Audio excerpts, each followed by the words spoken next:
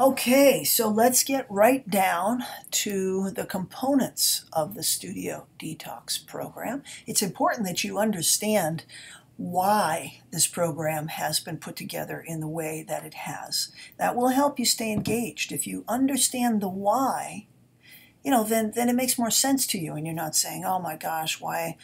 I have a headache for the first couple of days. Why am I suffering through this headache? It makes no sense to me. Is this going to last forever? So I think it's important for you to understand the components of the Studio Detox program so you can stay engaged and you can understand what your body is going through. And it'll make sense to you and it'll be fascinating to you, in fact. Absolutely fascinating as you understand what's happening here. So elimination is obviously a very big part of this program, but not the elimination that everybody thinks. You're not going to have loose stools every day of this detox program. In fact, you may have loose stools now, and your stools will likely normalize through this program. You may be somewhat constipation. Your stools will likely normalize through this program. So elimination simply means eliminating foods that irritate your body, that irritate the gastrointestinal tract. That irritation then causes interference of nutrient absorption. It's all boggy and inflamed, so you don't get a good release of toxins through that membrane that is so dynamic, but that's being interfered with by the inflammation caused by the irritation, which resulted from foods that you're eating that your body is reactive to. This affects directly your immune function, also neurotransmitter production. So there's a huge gut-brain association here. 80%, 85, maybe even up to 90% of your serotonin, which is a neurotransmitter that all of us know is important for mood, to help eliminate or prevent somebody from having anxiety and depression. It also contributes to carbohydrate cravings. Often when we are in a carbohydrate crave state, it's because we're low in serotonin and the body wants a boost of that serotonin. It happens pre-menstrual. It happens at different times of our lives for various reasons.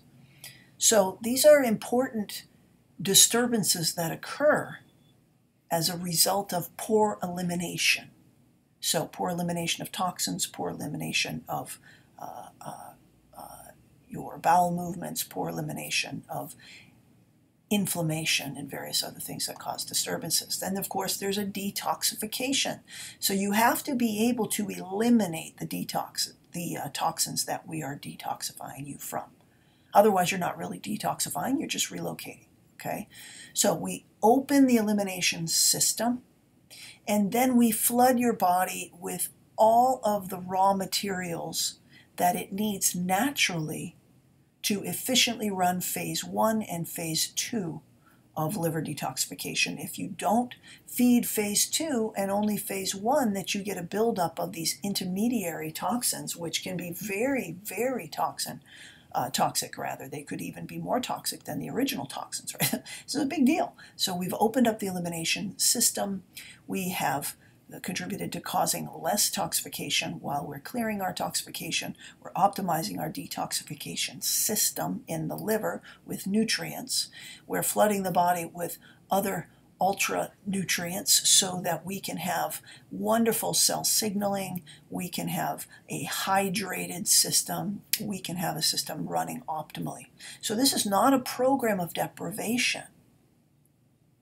This is a program of ultra nutrition and really optimal function. The body is very, very resilient. It can overcome many obstacles that we put in front of it, but we need to provide it with the tools and the nutrients to do the job. And so that's what, again, more of what this targeted supplementation is all about, and food choices. You are going to be eating and supplementing and living in an anti-inflammatory world in the next 4+ weeks.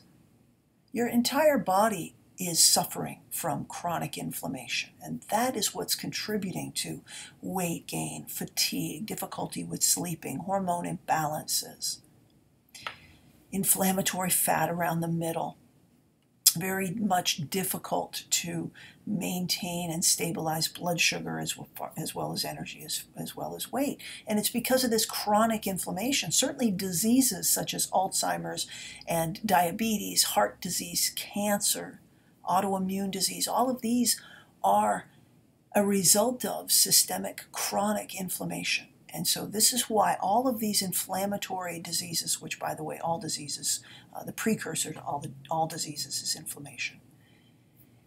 We are going to eat in an anti-inflammatory way. We're going to supplement in an anti-inflammatory way. We're going to work out in an anti-inflammatory way. And I'm going to teach you which superfoods to eat that can help reverse the devastating inflammation which causes these diseases. Certainly we're going to have a focus on the intestinal tract, the gastrointestinal tract, which is responsible for absorbing nutrients, eliminating toxins, regulating immune function, regulating mood, harboring healthy strains of bacterial colonies, and reestablishing balance to the whole system. That's what the GI system does. These good bacteria are very necessary for our health.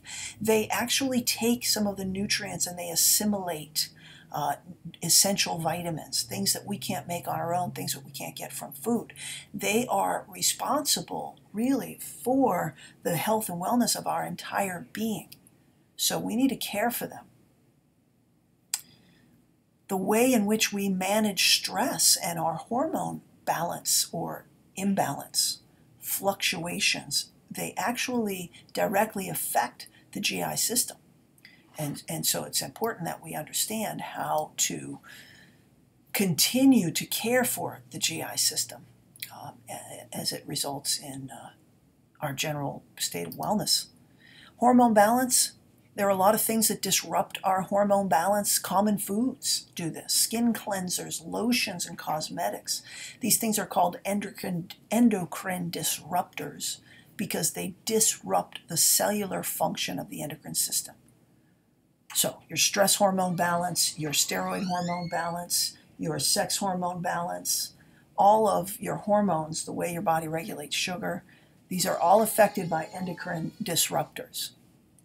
Often the body is able to self-correct, but we have to rest, we have to de-stress, we have to put the right foods in front of us, and we have to have the appropriate amount of exercise. And maybe sometimes we need to have hormone replacement as well, and you can do this safely and effectively with a bioidentical hormone replacement therapy.